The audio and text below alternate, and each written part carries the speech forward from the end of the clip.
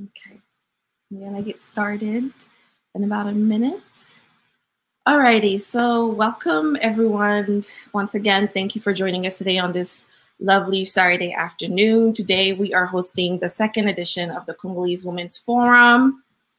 As you know, our forum highlights Congolese women in the diaspora that are trailblazing in their own industries.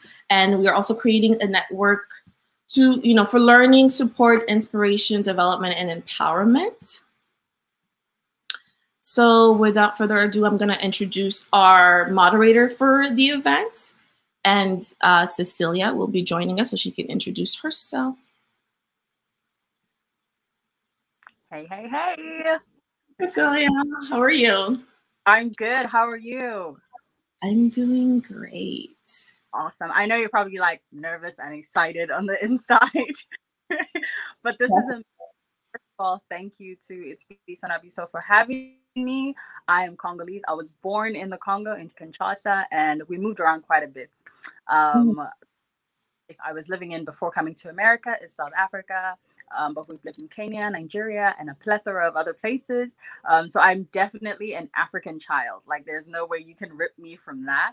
And it's here to moderate and to introduce some of the incredible women speakers who are going to really bless us and really encourage us on how to redefine and navigate this digital space as Congolese women. Exactly. Yes. I'm so excited for the topic today. So as Cecilia mentioned, the topic today is redefining and navigating the digital space. So without further ado, we're gonna go ahead and introduce the speakers, and I'm gonna go off stage, and Cecilia is gonna be able to take it from here. Awesome. Mm-hmm.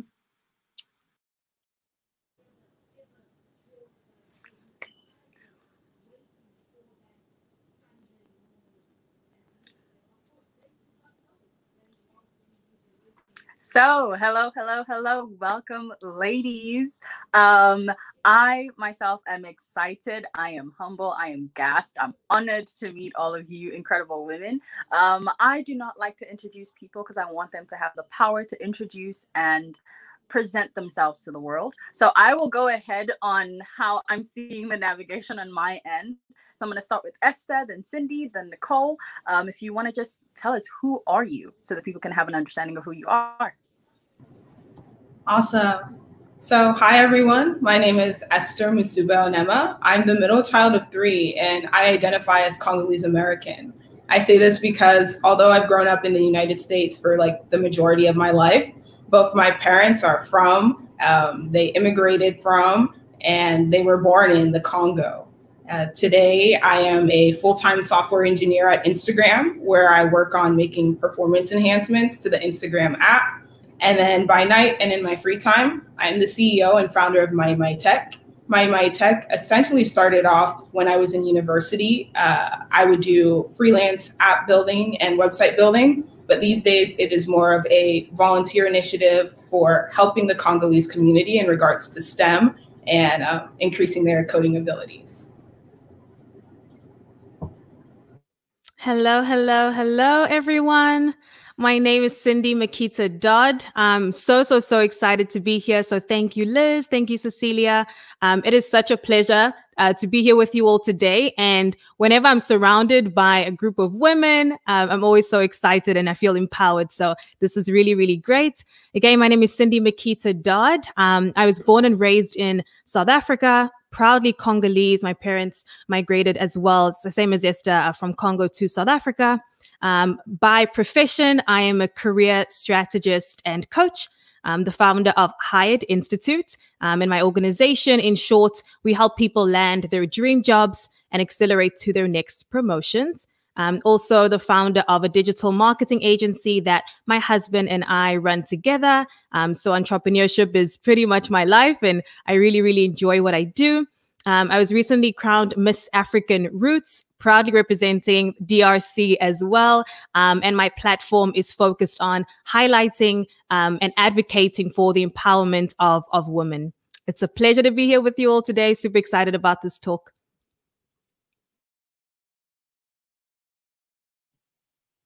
Hi everyone. So I think I will be the less comfortable with the English today. So be good with me. I will make a lot of mistakes. So I'm Nicholle Kobi.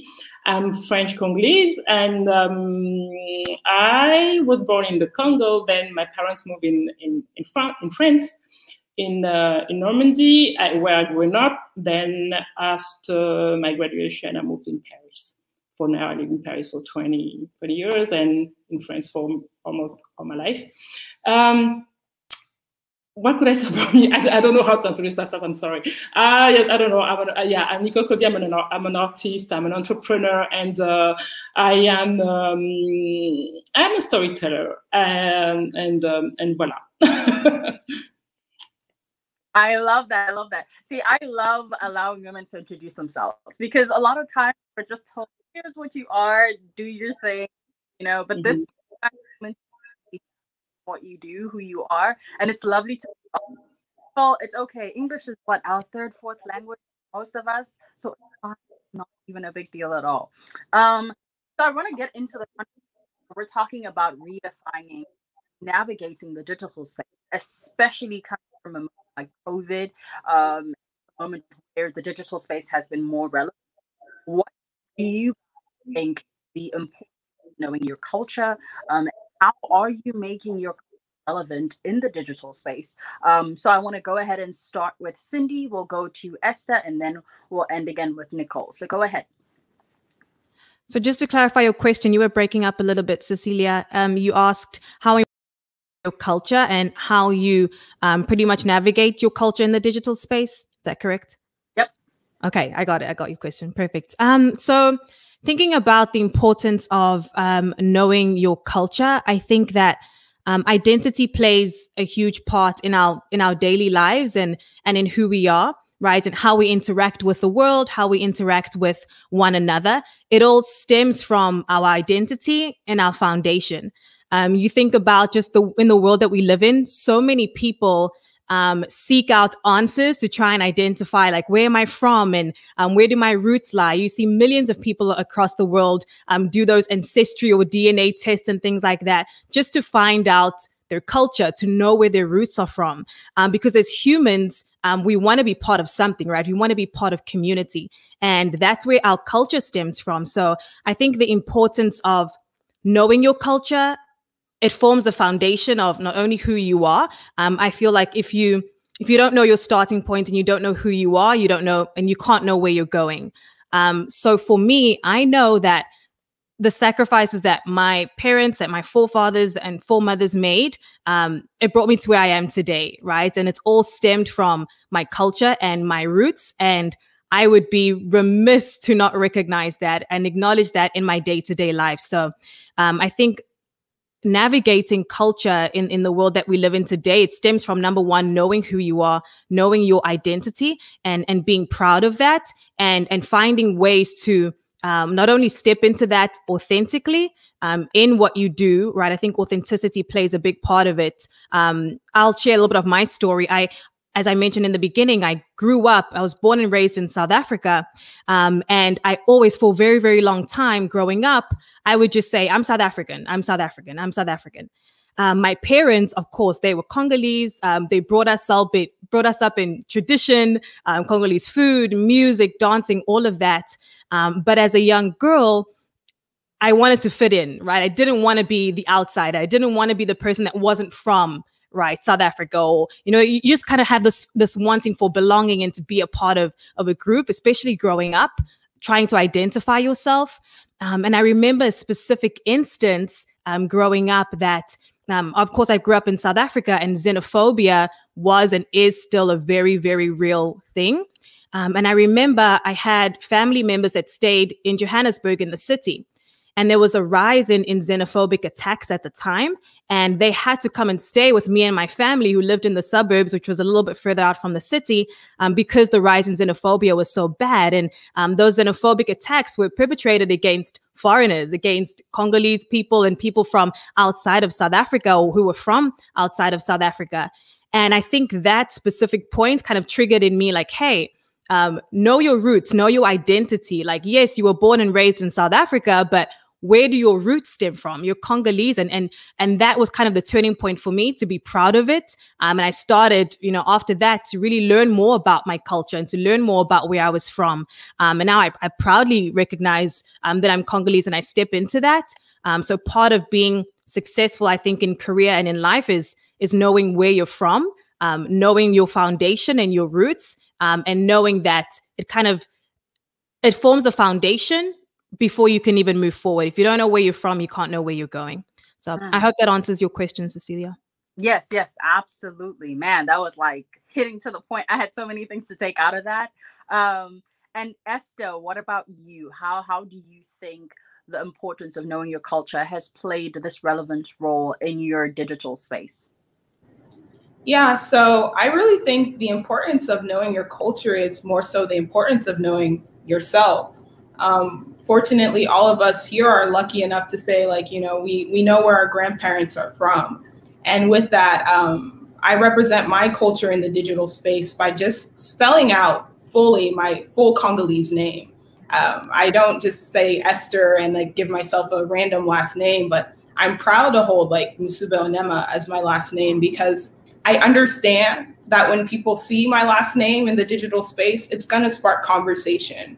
Unfortunately, a lot of people don't know that, you know, DRC is a country. They don't even know where it is. But I know that when I put Esther W'emedi, it's going to spark conversation in the sense that people ask, oh, I've never heard that before. Where's that name from?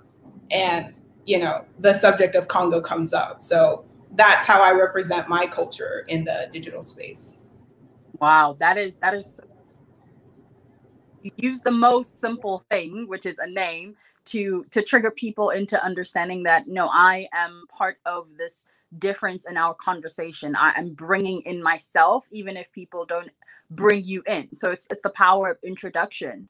And what about you, Nicholle? How is the importance of knowing your culture helped you navigate this digital space? Okay. Okay. I don't know. Knowing my culture, my Congolese culture, changed a lot about what I'm doing now. But in the same time, I've growing up in France, being French and African.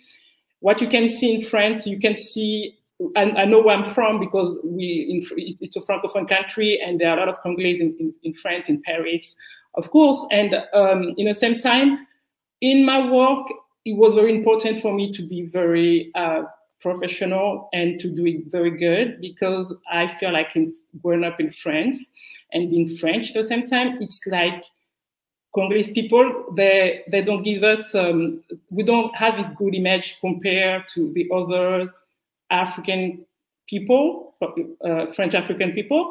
I always feel like Congolese, they have a bad image of Congolese. For example, they say Congolese bleach them skins, they Congolese this, Congolese that. And it's true, because you have a lot of people, a lot of Congolese who are doing bad things. So they feel like all Congolese are like this.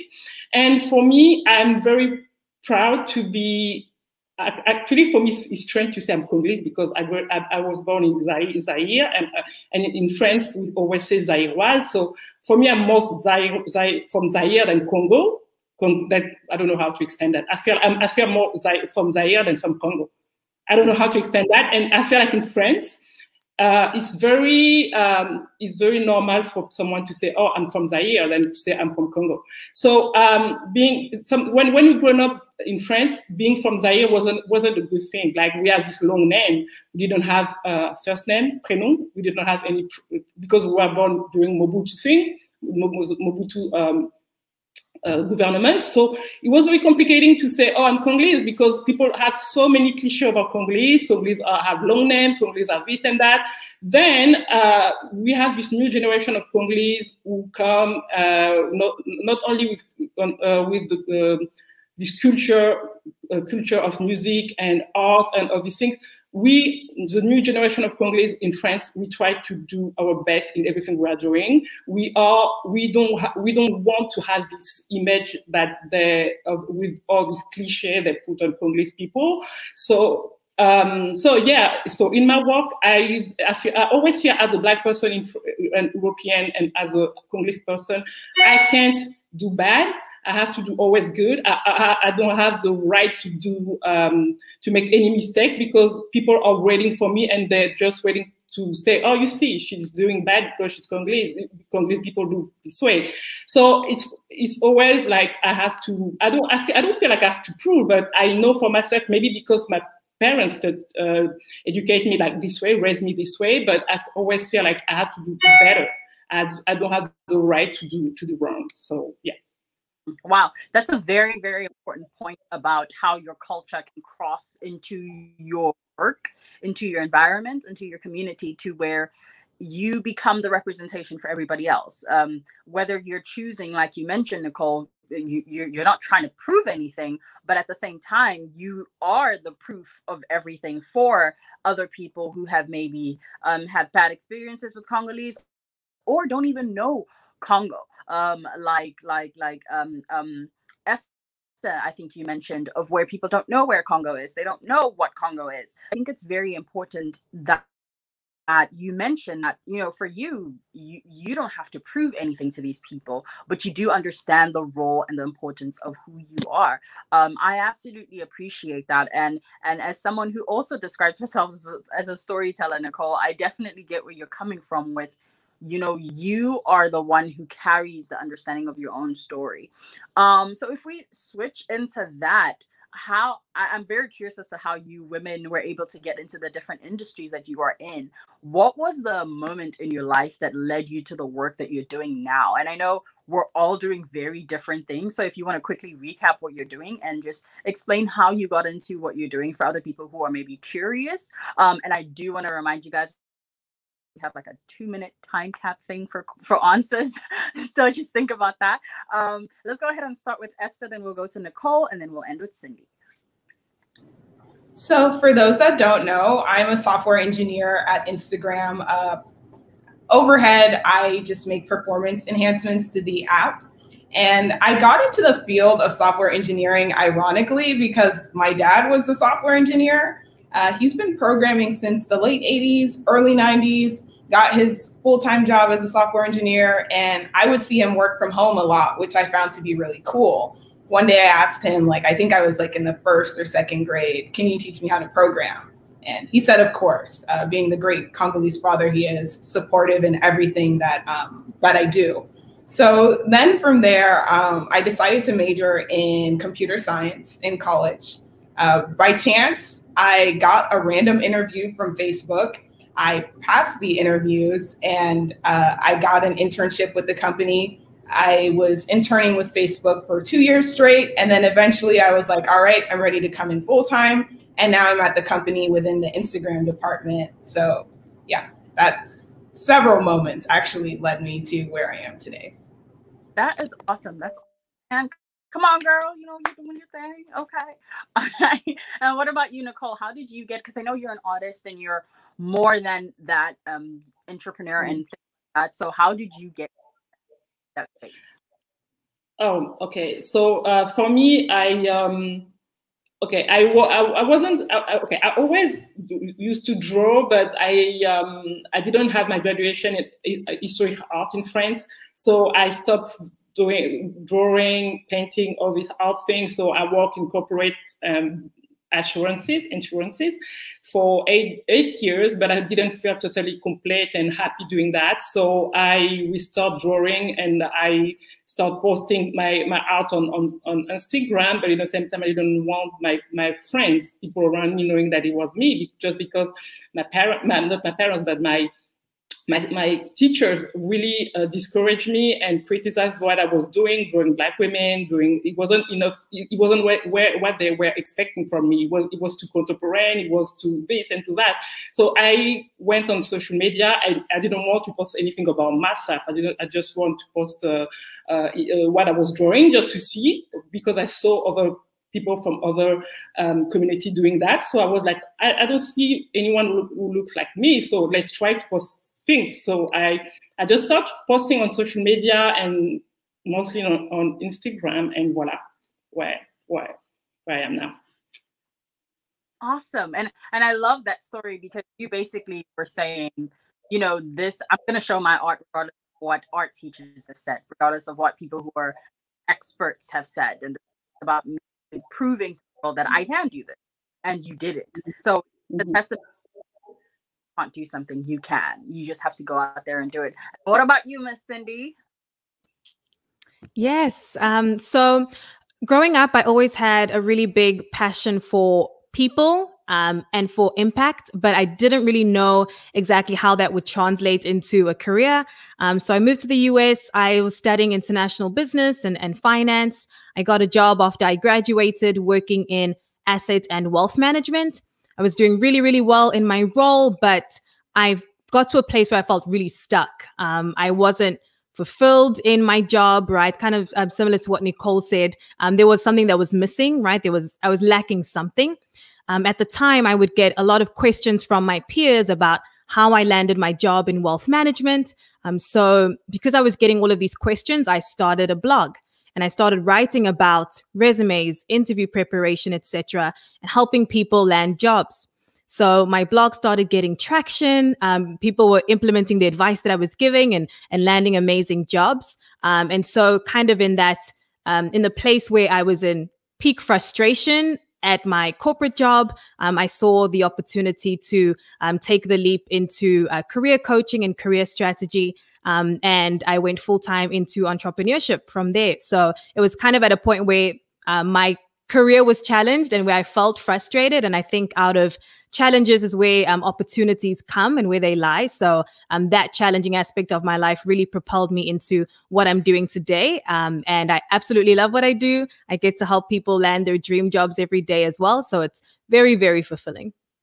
That was awesome. I just want to brag a little bit on Liz on It's Viso Na Viso. I don't know if people understand. You have someone in STEM. If I'm not correct, Esther, you're in STEM. Is that how to?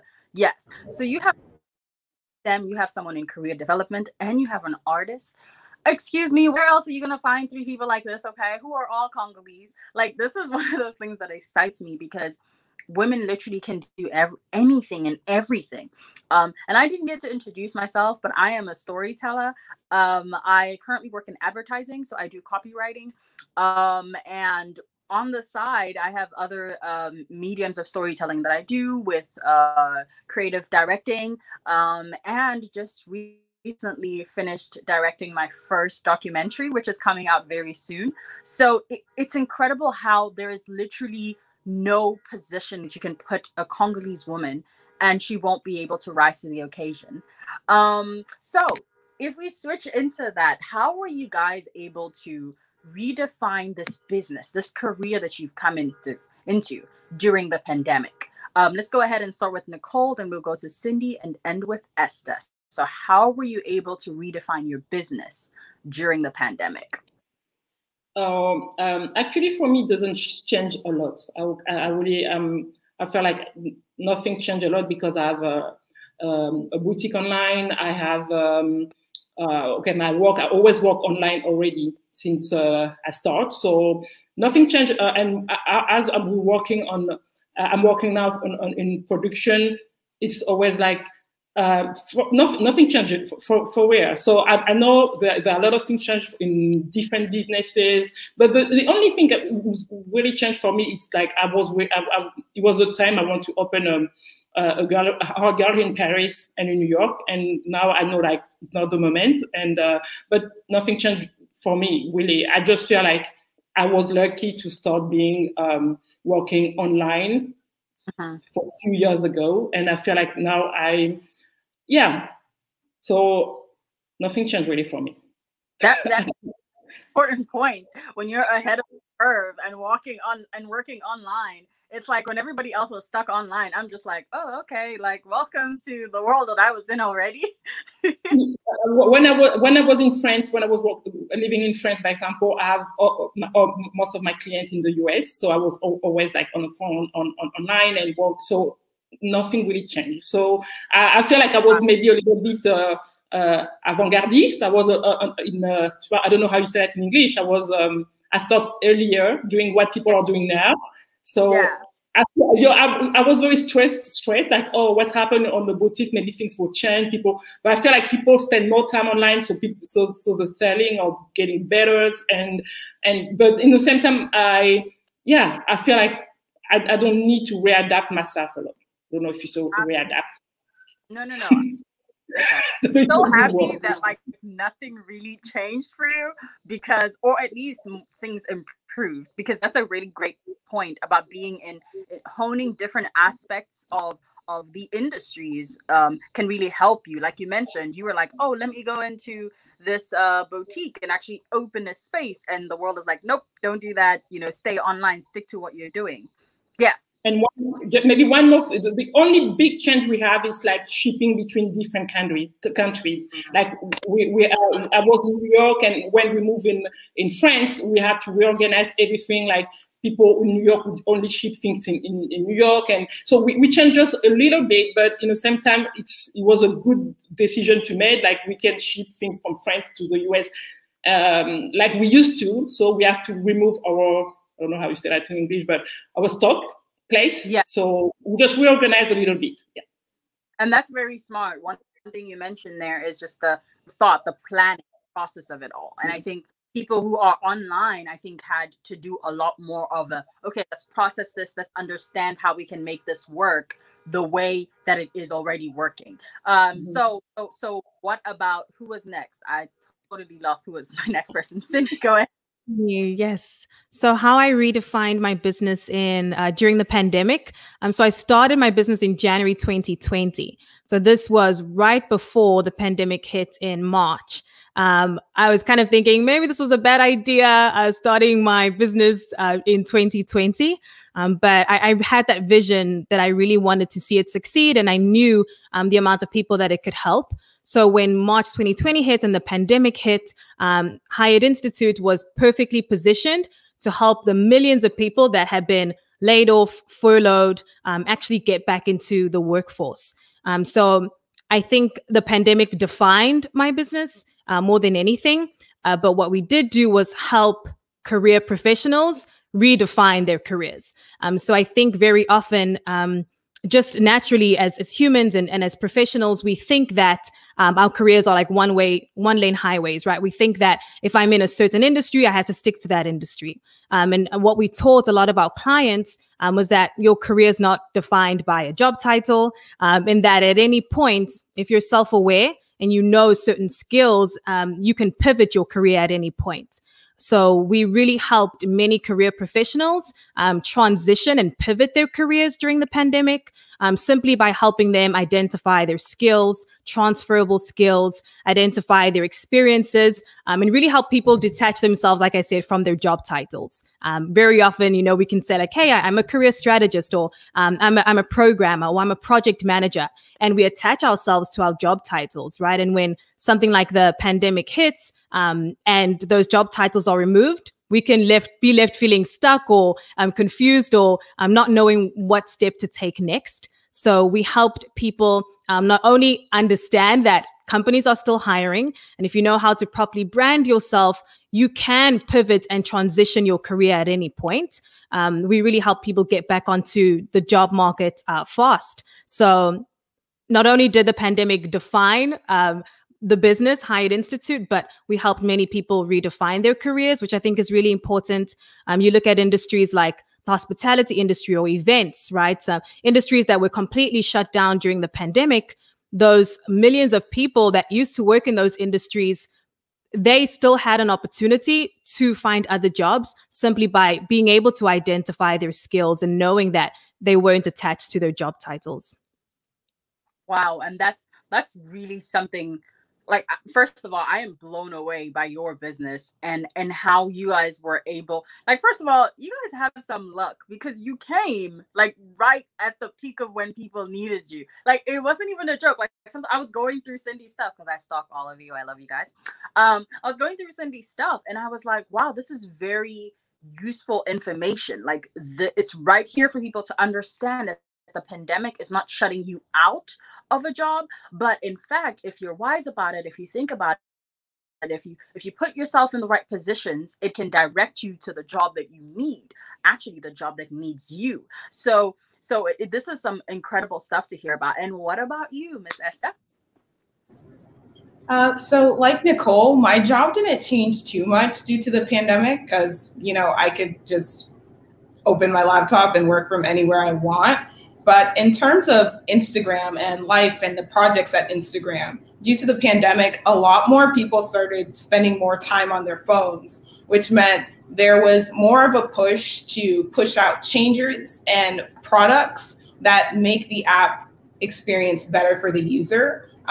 I joined Instagram full-time right when the pandemic started. So I was fortunate enough to be offered to be placed on a team that focuses on making Instagram stories appear better, faster, content loading, and that sort of thing. And then additionally with my tech, I realized that unfortunately a lot of people did lose their jobs to the pandemic. And I really just wanted to give back and focus more of my time within my tech, giving back to the community, answering questions that I can regarding software engineering and software development, and just bettering people's, I guess, coding expertise. So, yeah.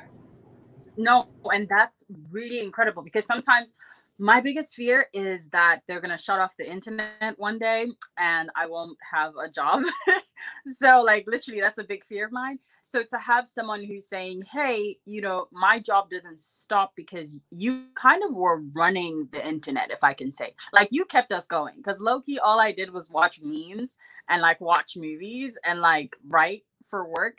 But people who are in development, people who are in tech, you guys have a very, very key job. Like without you guys, what the world was expecting to fall back on, which is this online based society, it's because of you guys. And certain industries in other countries don't have tech as available to be able to fall back on that. So to be in a position where we can say, you know, Nicole can say, hey, my business didn't change, we were good. You know, for Cindy to say, hey, I actually kicked off my business in this time. For you, Esther, to say we kept it going means that you were in a position to where you could redefine what it meant to be in the pandemic in your career, simply because you thought, you focused, and you chose the position that would help you the best. And to go into that aspect of digital space, what do you think are some of the most valuable attributes pertaining to the digital space that you would tell a user or a viewer or someone who's just listening? What are some valuable attributes to the digital space? So let's go with Esther, and then we'll go to Nicole, and then we'll end with Cindy. I would say one of the most valuable attributes is that knowledge is free. I don't know if anyone else has realized this, but we're extremely blessed to grow up in a generation where knowledge is easily and readily available at our fingertips. I can Google, how do I code this project in Python? Or how do I make a bot?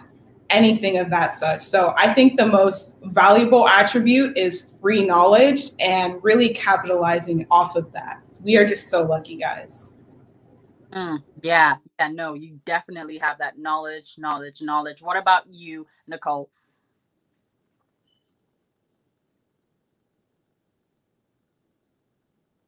Oh wait, Nicole, you're mute. No, I'm just thinking. If someone else can reply, and then I will give my response. Yes, some of the most valuable attributes of the digital space. I think two things. The first is proximity, right? We literally have access to opportunities at like the touch of a button. As a job seeker or somebody that's looking for their next opportunity, you have resources like LinkedIn that can literally put you in touch with your dream companies. So that proximity aspect of it and access to opportunities it's crazy to think about, right? And on the other side, maybe you're an entrepreneur. You have access to tapping into and getting in touch with your ideal audience or potential customers. So the proximity that the digital space provides gives us access to opportunities on such a crazy level.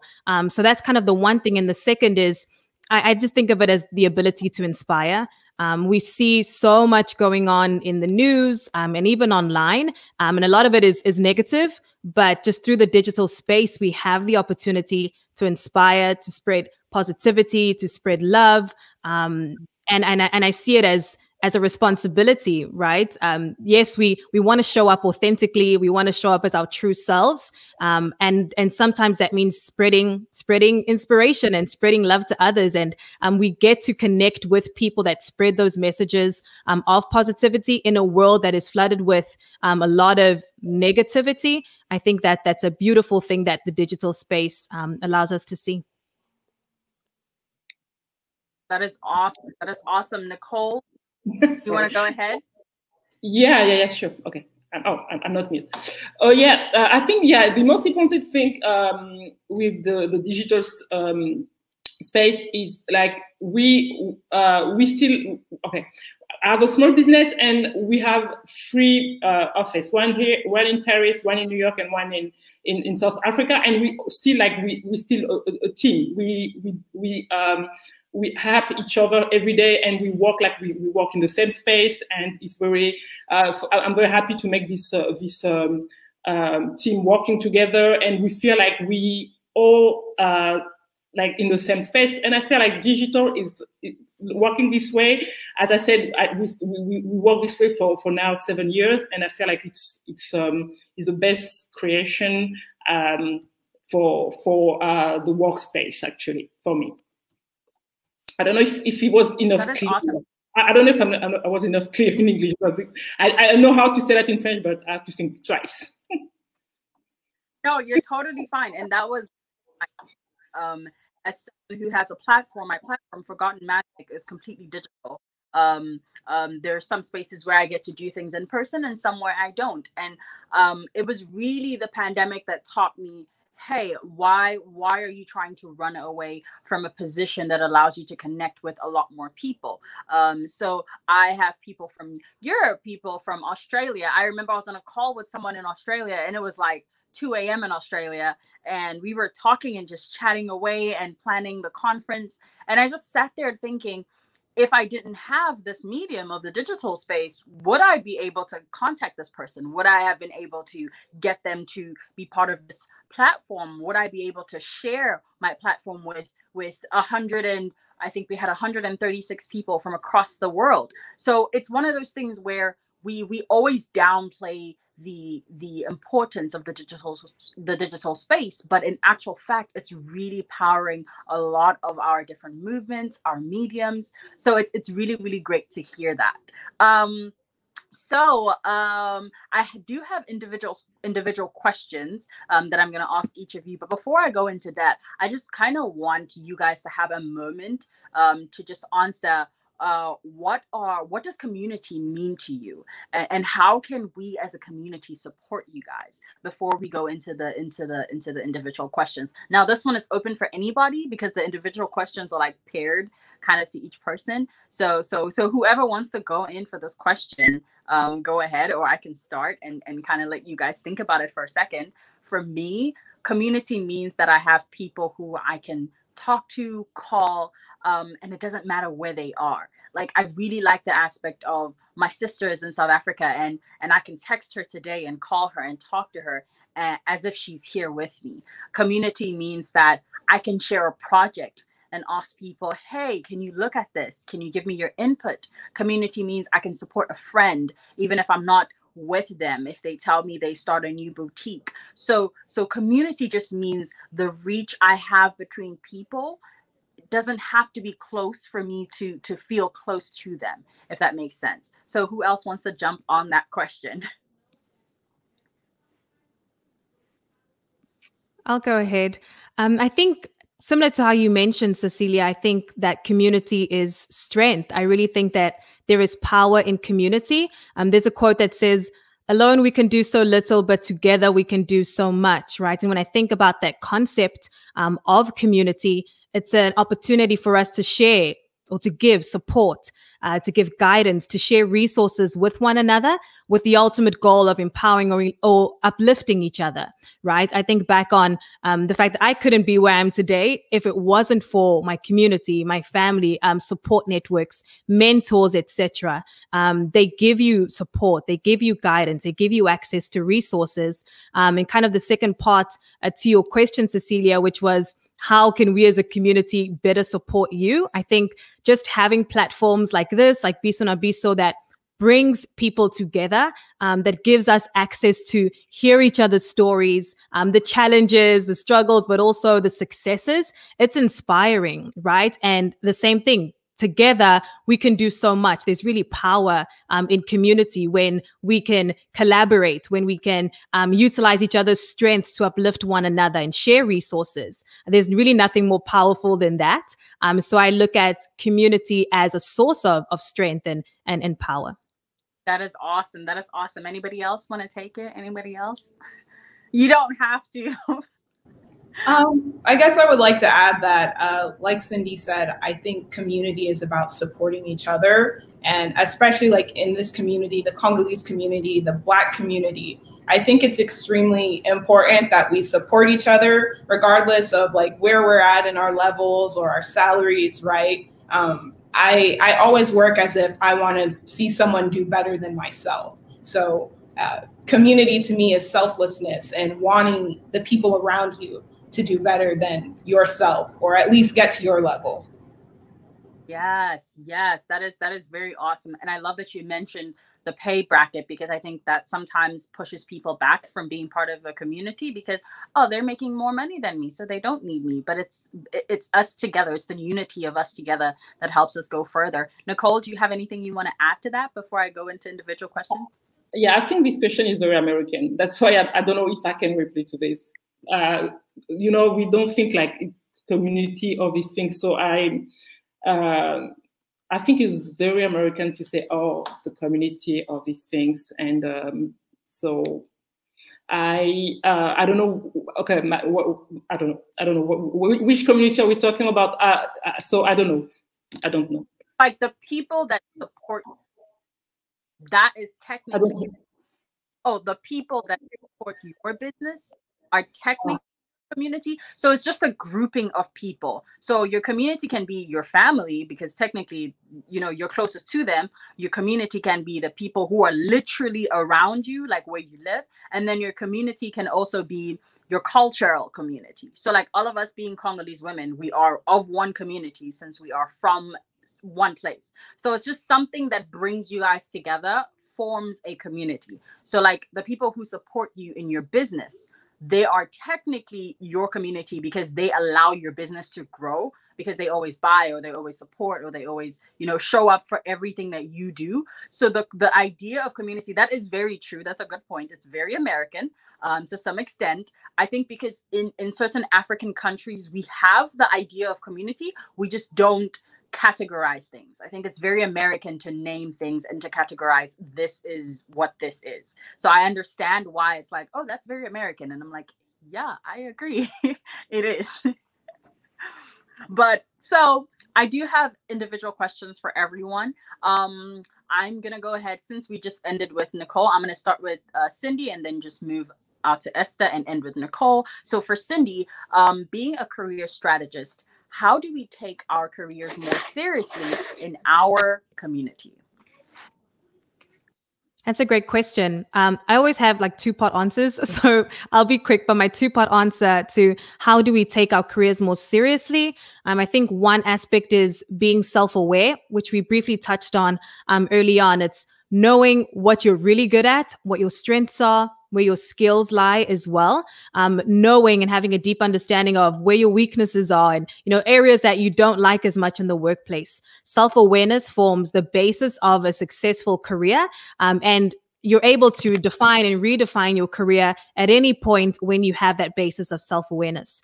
And then the second part of it is having goals for your career, right? What is that long-term vision? What is that big picture that you're working towards? Maybe it's a specific job title. So maybe it's the CEO of a company, whatever that looks like for you. Without a goal, without direction, without a vision, you cannot know where you're going. And so when you're thinking about taking your career seriously, it's having what is that end goal, or what is the big goal that I'm working towards? And then mapping out from there, what career steps and decisions do I have to make? Who do I have to surround myself with? What skills do I have to gain, or knowledge do I have to acquire to be able to get me there? So 2 parts to get to a successful career. Number 1 is self-awareness. It's knowing yourself really, really well. And then number 2, it's having career goals, having that trajectory that you're working towards. Absolutely. No, I totally agree with that. And then the reason why we put the part of seriously is because I think sometimes people think you get a job, that's your job. Like you're stuck there. There's nothing else to do. There's nothing else to go up or down towards. But I think I love the fact that you mention like having goals. Like sometimes people forget that there is a need for goals within a job, because we're past the baby boomers age where you get stuck in a job for 5, 20, 30 years. So that's a very good point. So for you, Esther, what are some points you could give to other Congolese women that are looking to pursue just software engineering, or as you would be in your position? I want to say software development, but software engineering. And you can correct me if I'm...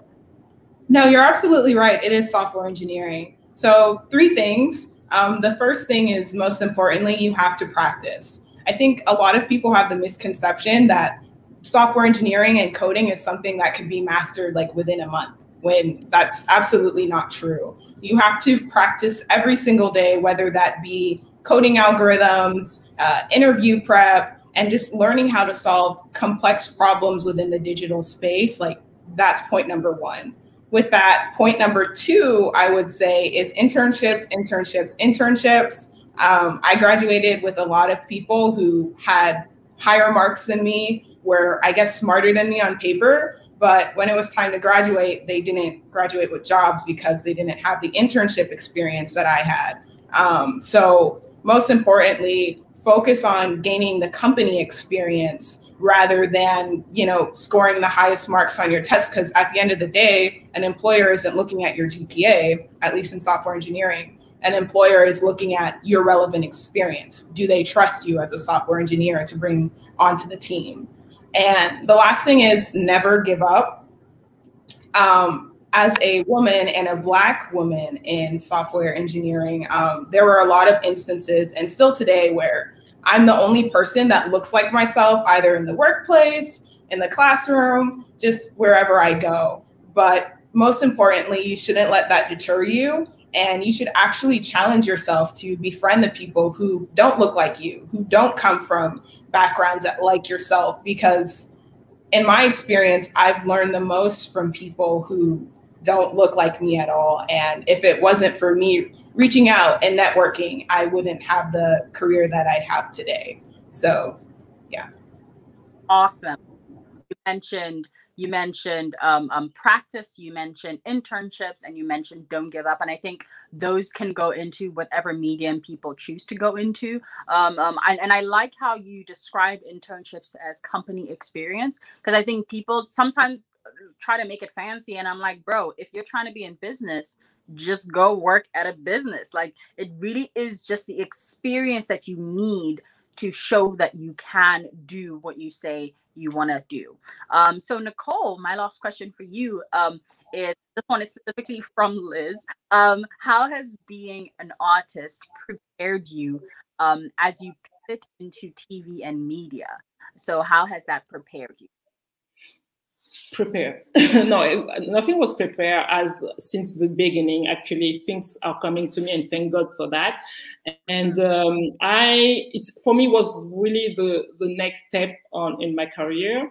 I was feeling like, okay, I love illustration, but now I feel like I need to do something new, and I feel like it's really the next chapter is very exciting, and I feel like the funny thing, as I said, I learn everything day by day, and I have any diploma, you say that? I don't know, graduation on that, and I'm learning different job like every day. Like for me, it's a very exciting moment. Like just when I start drawing on and posting on social media, so it's really a new chapter, a new step. Yeah. So I'm learning every day. Awesome. So I feel like everybody learn every day. Yes, and I love how you mentioned this is something you planned from the beginning, but this is also learning every day. That way, you're literally telling people that there is thoughts that need to happen in the beginning. There's preparation that needs to happen in the beginning, but at the same time, every day you pick up steps, you see what's working, what's not working. And I really love that. So we are about to close this fun question. It's my favorite question. I'm going to go ahead and bring up Liz. Liz, if you want to come back up so we can end with my favorite question, and everybody's going to know why this is my favorite question. So thanks to the pandemic, but I feel like I always do this regardless of the pandemic, we are all snacking. Okay, don't lie. I know you've all been snacking, those little packets in your room, stuff like that. So what's your favorite snack? Like, what is your go-to thing you like to munch in the middle of the night? Let's start with Liz, since you just joined us. Oh, I think for me is almonds. They're very easy, very healthy. It's like, so I'm overly snacking, but I'm still being healthy with my almonds. So those have been my go-to this whole pandemic. Right. Okay, a little snack. You're cheating, but you're not cheating. Exactly. Yes. What about you, Esther? What's been the go-to? You know, I know y'all supplementers. You always got something all year. Yeah, I will say following the healthy theme, dried cranberries. Those are my favorite. Okay. I didn't. I'm dry. I'm about to go cook. Okay, great. Noted. Nicholle, what about you? What's a snack you like to eat when you're working? You know, you're doing your thing. Okay, I gained a lot in the US, so now I try to be very going back to my French diet. So I will say when I'm I need a big one, I will take bread with fromage, how do you say, cheese. Yeah. But to be serious, it will be a good green apple. Apple? Yeah. Y'all healthy? Like what? Okay, Cindy? Yeah, I'm on the healthy thing too. So same as Liz, almonds, and then a little bit of Esther's one too, but dried mangoes. Oh, okay. No, dried mangoes are a thing. Like They go hard. Yeah, it's really No. good. Highly recommend. I'm mad because I low-key feel like I'm the only person that really doesn't have a snack. I like food in general, so I have like a junk cupboard with like packet of chips, chocolate. I'm basically making use of my fast metabolism right now because it's not going anywhere. So I'm snacking. But it's gonna hit at 30, so I know it's gonna hit at 30. So I'll jump to your bandwagon with the apples and the almonds.